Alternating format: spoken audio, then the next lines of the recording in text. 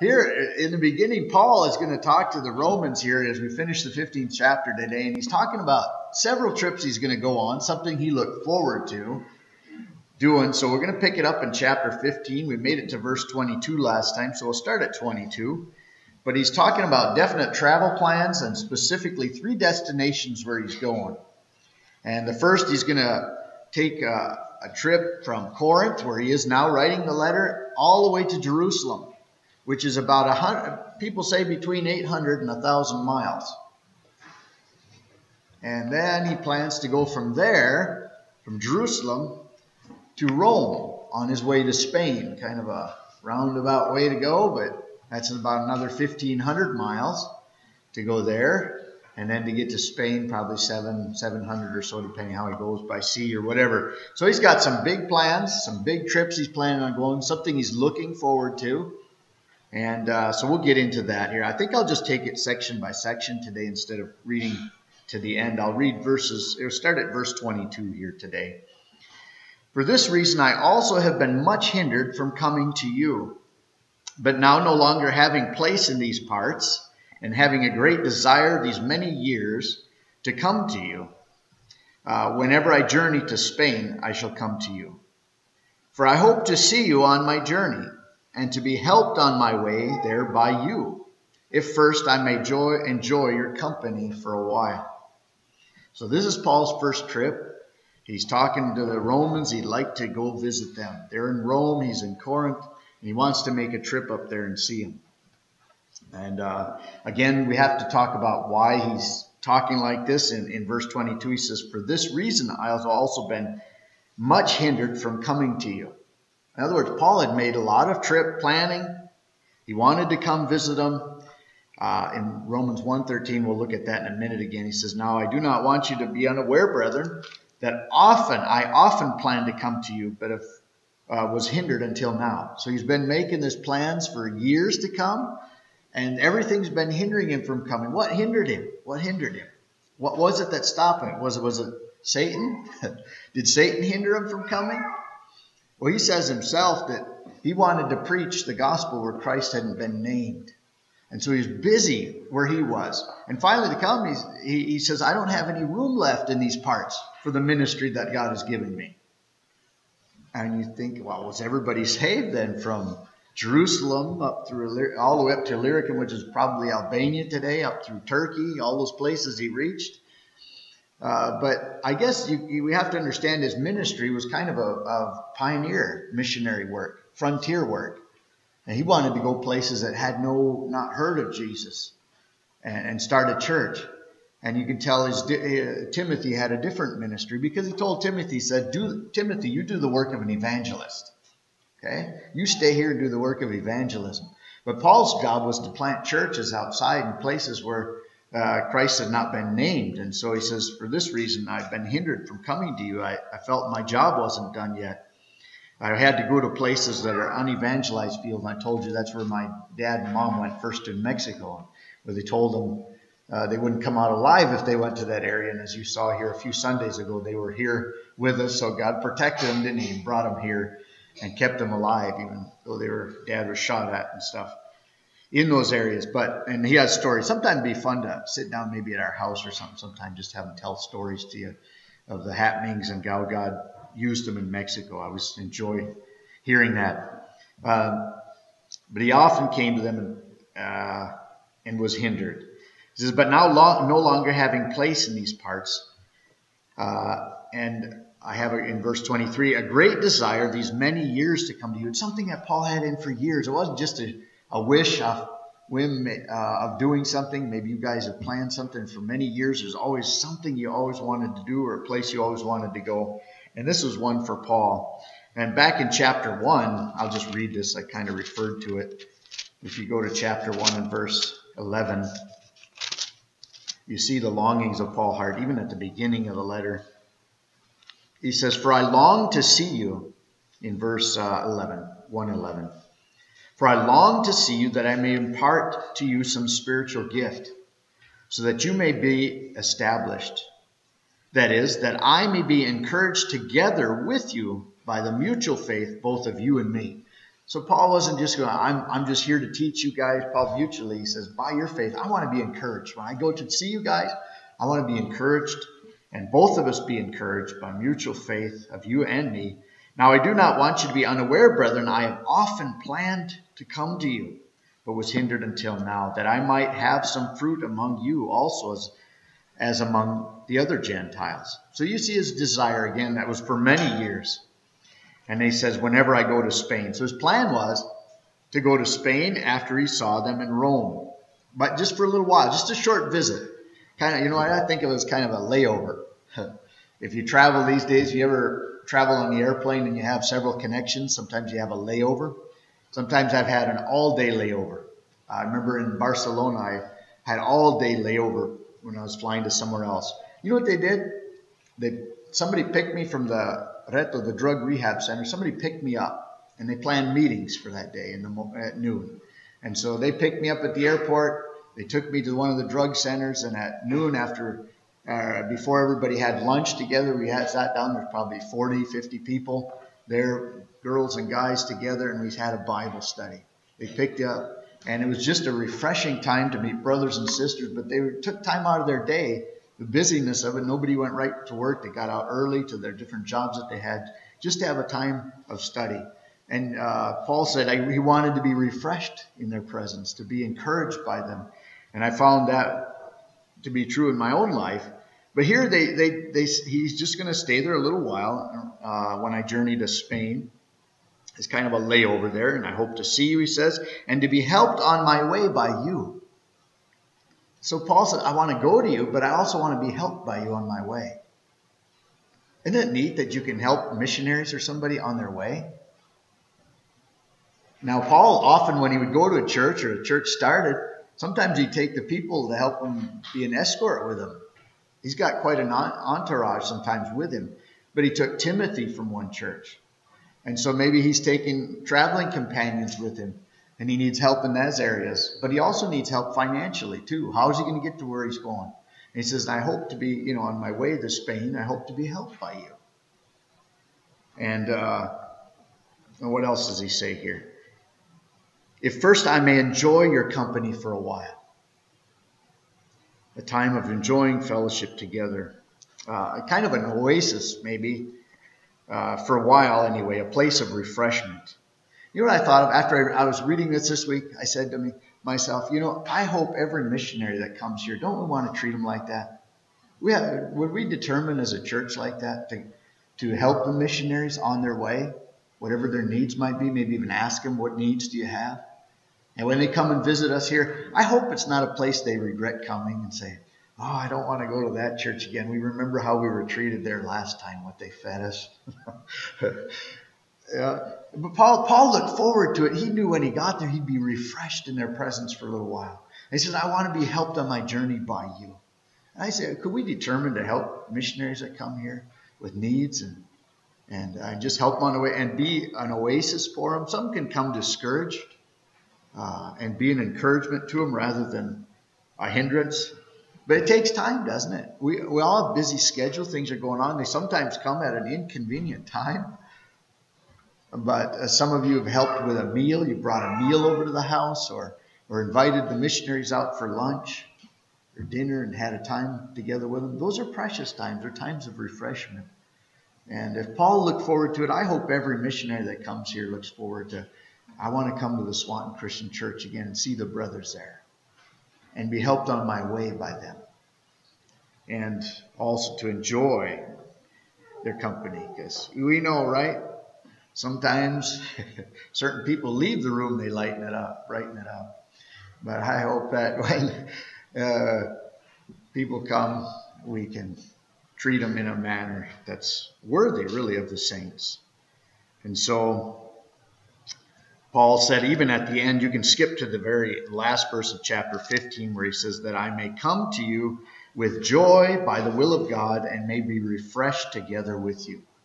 See, these times when missionaries come and stuff ought to be a time of refreshment. I enjoy listening to them preach. I enjoy listening to the stories. Karen Hall, you guys remember Karen Hall and the stories she told? Wasn't that interesting? Wasn't it fascinating? And we should look forward to hearing that the testimonies from them. All right. I am too. When I go to Macedonia and I visit certain churches, certain brothers and sisters, I know I'm refreshed. I come back, even though it's been tiring, it's been refreshing at the same time. And notice in here, he's making plans. See, there's nothing wrong with making plans, is there? Paul says he's making plans here, and to make them prayerfully. But we have to remember that our plans are subject, or we should be flexible with it, because they can change, and God can change our plans. And things don't work out maybe like we planned. Proverbs 16:9. If you guys want to memorize a good song or a good verse, his Proverbs 16:9 says, "A man's heart plans his way, but the Lord directs his steps." A man plans his way. So we can have plans, but allow yourself flexibility enough for God to direct your steps. Because I don't know about you, but I've had plans before, and I felt the Lord's leading in certain ways, but it doesn't turn out at all like I planned. Do you ever have that happen? And so God says, let me direct your steps. It's fine to make plans, but do it prayerfully and in the will of God. And so that's what Paul's doing.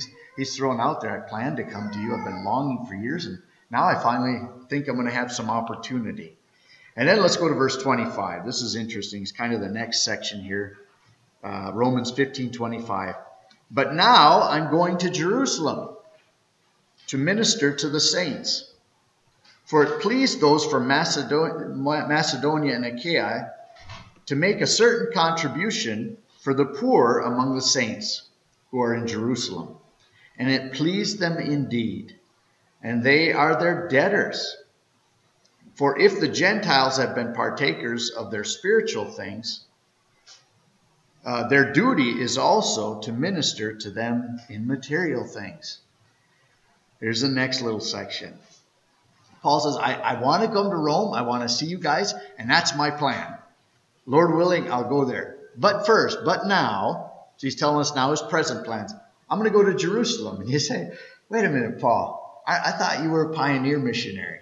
I thought you were trying to go to churches or go places where the gospel hadn't been heard, where people don't know about Jesus. And now you're talking about taking a trip to Jerusalem? Isn't that the Bible Belt? Isn't that where all the, Peter is and the apostles? And now it doesn't make sense, Paul. Why are you, after you say that, you're going to make a trip to Jerusalem? Now I'm going to Jerusalem to minister to the saints. Again, that's another word for Christian. When the Bible talks about saints, it's talking about the Christians. Why go? Now he's going to go south. It's about round trip, maybe between 1,600 and 2,000 mile trip. Yeah, we could do that in an airplane. Doug can do it in a very short time with the airplane. Get 2,000 miles under a belt. We say, no big deal, 2,000 miles. But hey, think about these days. That took a long time. That took a long time. And the dangers that are in the roads, the dangers. And now why is he going there? And verse 26 says, it pleased those in Macedonia and Achaia to make certain contribution to the poor among the saints in Jerusalem. There were some poor people in Jerusalem, the Christians, and they were having a rough time. And people from the churches in Macedonia, Achaia, and Asia Minor as well, though he didn't mention them, they took a big collection. And Paul was on his way to Jerusalem to give it, and he called this a ministry. He said, I'm going to minister to the saints there. I have a job yet to do. I'm going to go to Rome on my way to Spain, but first I have a job I have to do. I'm going to go there. They've taken a collection among the poor there. I forgot what I was going to say. Turn with me if you want. Keep your finger there, but go to Acts chapter 11. I think this might be stemming. Why were there poor in Jerusalem at this time? And this may give us a hint. Chapter 11, Acts 11 and verse 27. And in these days prophets came from Jerusalem to Antioch.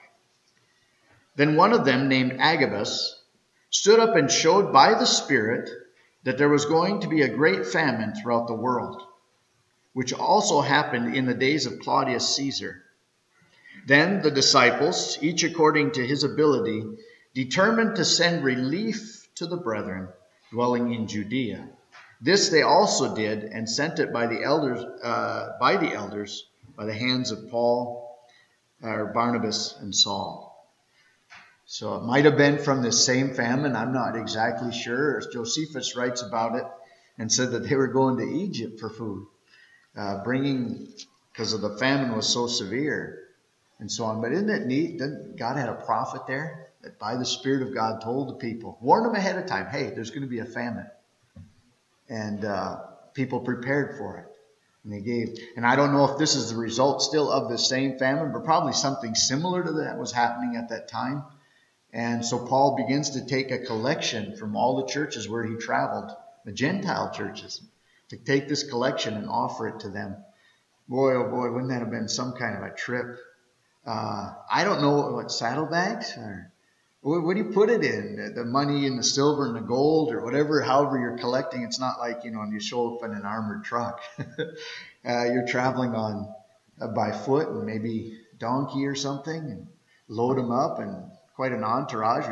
I suppose it's not something you go around announcing, we got a lot of money in our bags here. Taking a collection to Jerusalem, that word gets out and be mobs on the way waiting to steal from you. But Paul, again, let's get back to why Paul is doing this. And I think it was because when Paul went to see the elders at Jerusalem, Paul didn't go very often to Jerusalem, but when he did, he was explaining to the disciples, or to the apostles, his ministry to the Gentiles. And they gave him the right hand of fellowship. They said, we agree with you, Paul. You're doing what God has called you to do, and it's right in line with the teachings of the Scripture and so on. But then they just said one thing, Paul, remember the poor. Remember the poor. And Paul says, the very thing I was eager to do. Eager to do. Now you can kind of understand why Paul was willing to make this long trip. He said, he remembered that they'd said that. They were poor in Jerusalem. And Paul said, I'm eager to do that. How many of you are eager to help the poor? I lately have been more reluctant. I guess I've been lied to so much by people saying they need money for this and that. And that it kind of makes me a little bit reluctant yet. Yet you hear Paul's heart. He says, the very thing I was eager to do. Remember the poor, to help them out. And so he takes this trip. He wanted to be there. He wanted to help them. And so he makes this long trip. And here, twice in this passage, and back in Romans 15, in verse 27 and, let's see here, and 26. 26 it says, for it pleased those from Macedonia and Achaia to make a certain contribution. How many of you are that way? Remember, God loves a cheerful giver. And we take up an offering here in church. Too, how many of us do it cheerfully? It says it pleased them to do this. And then in verse 27, the one we're on now, it pleased them indeed. He repeats it. He makes it as though it's something worth repeating. It pleased them from Macedonia and Achaia, and it pleased them indeed, and they are their debtors. They had an obligation to do it as well. Let me just read in 2 Corinthians. Just keep your finger there again. I just want to show you what their reaction to it was when they heard of a need. In 2 Corinthians chapter 8. That's why Paul writes to the Corinthians. He's taken a collection from them as well. He spends 2 chapters almost talking about giving here. But I want to read the first few verses of chapter 8, 2 Corinthians 8. Moreover, brethren, we make known to you the grace of God bestowed on the churches of Macedonia. Now, Paul's telling them about the Macedonian churches. He said that in great trial of affliction, the abundance of their joy and their deep poverty abounded in the riches of their liberality. It's quite a statement. They had great affliction.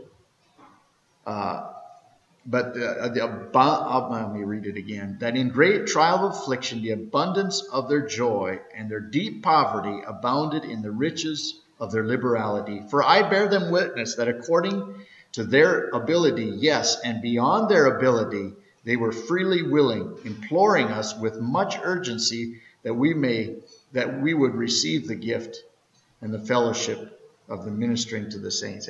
They begged, hey, we want a part of this. We heard you're taking a collection. We want a part of this. And it says out of their deep poverty, they gave. And they did it with joy. And they did it. It's the poor giving to the poor. Isn't that interesting? He takes a collection from the poor in Macedonia. And they wanted, let Paul, I want to be involved in this. We don't have much. But here, we're going to give what we can. And they gave it. And they gave joyfully. And so that's why I think Paul says it pleased them to give. And do you find it that way too, when you can meet a need or something that God touches your heart? You've got to give this. Oh, but I want to save this money to go to a baseball game. Well, maybe you'd do a lot better in something like this. Isn't it neat how when God touches our hearts, it touches our wallets too? It affects our money purses. That we would do things we never did before and never dreamed of doing, and yet when we do it, we can do it with pleasure. For God, what does Paul say? God loves a cheerful giver. Don't give out of grudgingly. Oh, I have to do this. But give joyfully. Isn't it neat that we're pretty blessed here in our country. We can give a lot. We think we're poor. Even our poorest are pretty well off. And so he just reminds us again, they did it. They did it with pleasure that they could take part in this. And he says, and he adds this one way, they did it with pleasure, but it was also their duty to do. They had an obligation to do it. They owe it to them. And how does he say it? He says it this way. It's kind of a strange way, but we've been reading through Romans, so it should make sense to us. It says, for if the Gentiles have been partakers of their spiritual things, the Jewish spiritual things, their duty is also to minister to them in material things. Remember, it's chapter 11 of Romans all over again. The Jews, Gentile, because of their fall, it brought riches to the Gentiles. The olive tree, we've been grafted in. Wild olive branches, Gentiles, grafted into one body, but the cultivated olive branch, the Jews.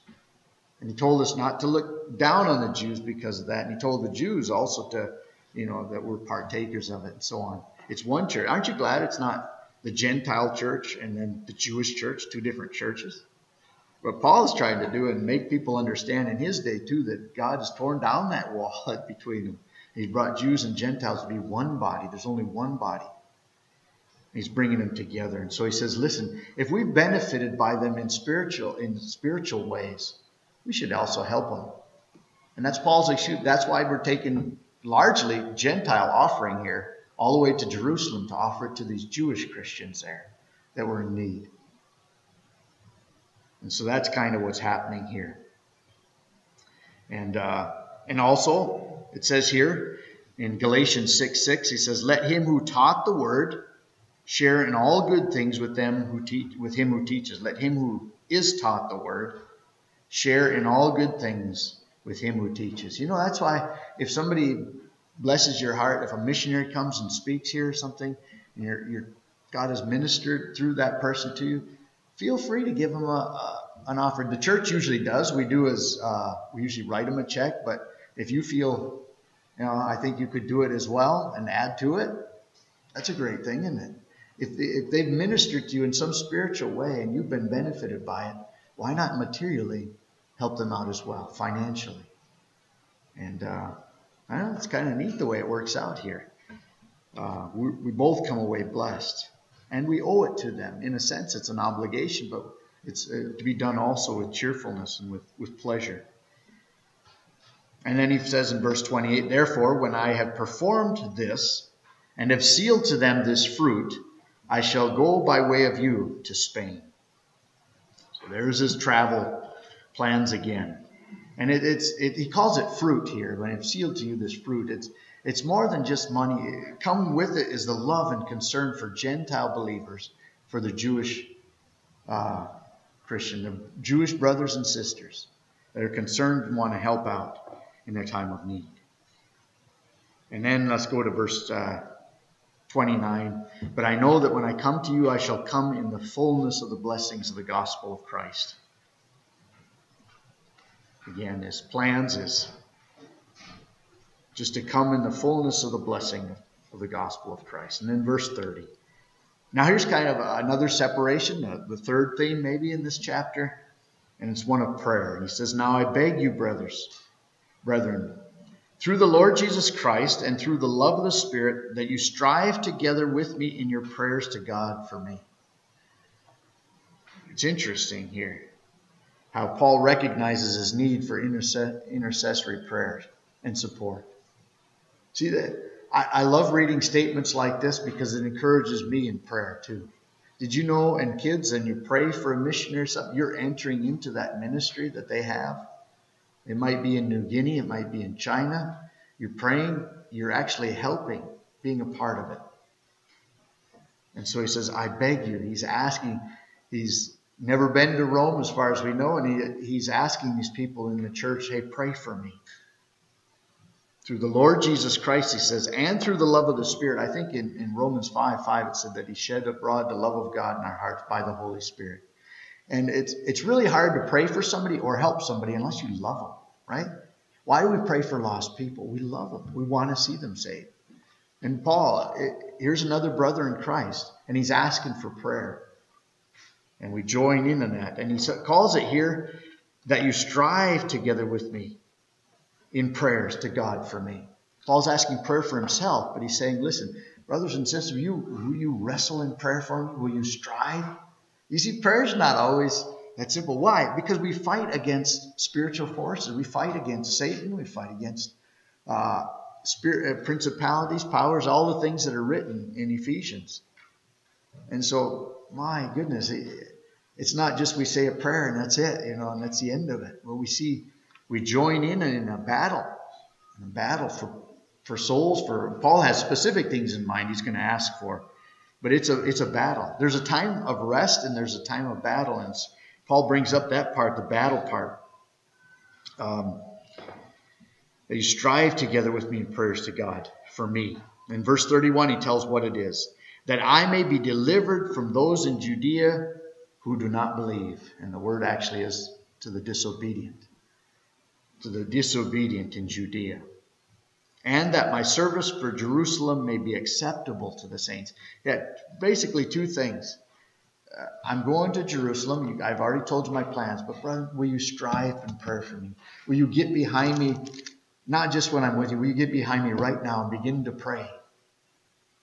Why did Paul ask for that if he didn't think it would help? So I'm encouraging some of you maybe never asked for prayer. Ask for prayer. Ask a brother or sister to pray. We all have needs. And get behind and say, hey, I'm struggling with this or I'm struggling with that. Will you get behind me and pray for me? I need prayer. And join in this thing and become part of lightening a burden for somebody else. And multiplying really the blessings that come through it. That I might be delivered from those in Judea who do not believe, and that my service for the Jerusalem saints there might be acceptable to them. You see, a lot of the Jews in Jerusalem had rejected the gospel. They didn't like what Paul was saying, and they were prepared to attack Paul if he comes back again. Paul was aware of that making a trip to Jerusalem would be a little bit on the dangerous side for him. And so he wanted the Christians to get behind him and pray for deliverance so that he could complete this ministry that he'd had given by God. I want to take this offering. I want to take this gift to the church here. God has given me this ministry to do first. I plan to do it. So would you pray for me to do it? And that I be delivered. And then verse 32. That I might come to you with joy by the will of God and may be refreshed together with you. Keep your finger again there in Romans chapter 1. Look at how Paul prayed for these people. He's asking them for prayer, but Paul often prayed for them. In chapter 1 and verse 9 and 10. For God is my witness, whom I serve with the spirit of the gospel of his Son, that without ceasing I make mention of you always in my prayers, making request if by some means now at last I may find a way in the will of God to come to you. Notice he says in the will of God. Again, I have these plans, but in the will of God that I'll come to you. In the will of God to come to you. And it reminds me just of what James says. If the Lord wills, we shall live and do this or that. And so always keeping God's will foremost. Make plans, that's fine. Say if the Lord wills. And again, the purpose of prayer isn't so that we get our wishes met, our wills be done on earth. The purpose is to align ourselves in prayer. And I think Dave talked about it today, Dave Fox, and he talked about, the trials that come our way. God, deliver me. Paul's asking for deliverance. I didn't come quite like he thought. It came much different way, but the purpose in prayer is to align ourselves also with the will of God. And again, remember that Proverbs 16:9, man's heart plans his way, but the Lord directs his step. So be flexible in your planning. Because I know with me sometimes when things don't work out, I get a little upset when my plans don't work out the way I thought they should. And then you really realize, wait a minute, who am I, sir? I'm submitted to the will of God. I want his will to be done. So what happened to Paul's requests? It seems to be that the gift was accepted. The gift that he had brought from the Gentiles. Because they could have said, no, we don't want any part with those Gentiles. They called them dogs earlier, But God had changed their hearts. And apparently it was acceptable. But the second thing is, was Paul delivered? Was this prayer really answered? He was delivered from death. I'd count that a plus. Aren't you glad? Paul says, pray for me that I be delivered. I believe these people began to pray and God heard them. And because he faced death. Between the time he asked them in Corinth to pray, I'm going to read just a few things that happened to him. And you're going to be amazed. He did come to Jerusalem. And Agabus, I don't know if it was the same prophet, said, hey, Paul, if you're going to take Paul's belt off and ties his hands with it, he said, Paul, whoever the owner of this belt is, they're going to tie you up when you get to Jerusalem. And Paul says, I'm willing to lay down my life if need be. But I'm going. And he goes to Jerusalem. And sure enough, he isn't there very long and he's arrested. First of all, the crowd was trying to kill him. They're trying to kill him. So you think it helped? They didn't succeed the first time. The soldiers came in and rescued him. And then Paul asked to speak to them loud, and the Roman whoever was the tribune was in charge. He just said, go ahead. So Paul began to speak and he shared his whole testimony to the people. And he thought it was great. Everything was fine until he mentioned that God sent him to the Gentiles. And when he said that, the mob just got in an uproar and he had to take Paul out of that violent crowd again. And then the third time, before the tribune, he was getting upset or getting in trouble. Let's read that if we could in Acts chapter 23, and I'm almost done. Acts 3:23. His plans weren't going quite like we thought, huh? Maybe like it should. Acts 23, and I'm going to start at verse 10.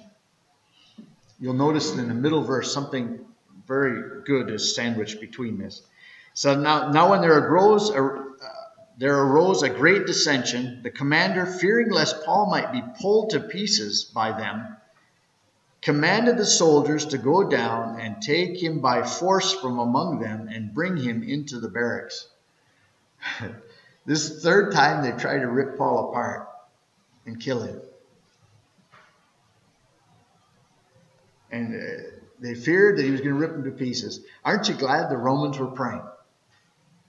They were striving together in prayer for him. God deliver him. I wonder if God touched some people's hearts in Rome at that very moment that Paul was giving his testimony. God does that sometimes, does he not? Maybe you've experienced it. God lays something hard upon your heart and you just begin to pray. And then later on you found out that the people you prayed for were in desperate trouble. At that moment, God gave you a sense that something was happening. And Paul was about to be ripped to pieces. And he steps in and rescues him. And then now verse 11, somewhat of a comfort here. It says, but the following night, the Lord stood by him. Dave read something like that today too. The Lord stood by him and said, be of good cheer, Paul. That day, I bet Paul needed to hear that, don't you think? You think Paul needed to hear that? I mean, he was almost killed. And then that night, God stands by him and says, be of good cheer, Paul. Well, yeah, I need a little bit of cheering up here. Be of good cheer. For as you have testified for me in Jerusalem, so you must also bear witness at Rome. So here, God tells him, he says, Paul, I need you in Rome. You're going to go to Rome. You're just not going the way you thought you were going. After you delivered this offering here, and we're going to turn around, they almost killed you. But Paul, be of good cheer. You're not going to die. You're going to testify of me in Rome. And then look at verse 12. Just after that, and when it was day had come, some of the Jews banded together and bound themselves under an oath, saying that they would neither eat nor drink till they had killed Paul. They're not going to do it. They're not going to be able to. And you know the story if you read it. Then the sandwich between two death threats on Paul is of comforting words. Cheer, be of good cheer. You have to testify of me at Rome. And so he's got that in mind. And was that the end? After that failed attempt to take his life? That wasn't the end. They had a long journey ahead in a shipwreck. They had a shipwreck.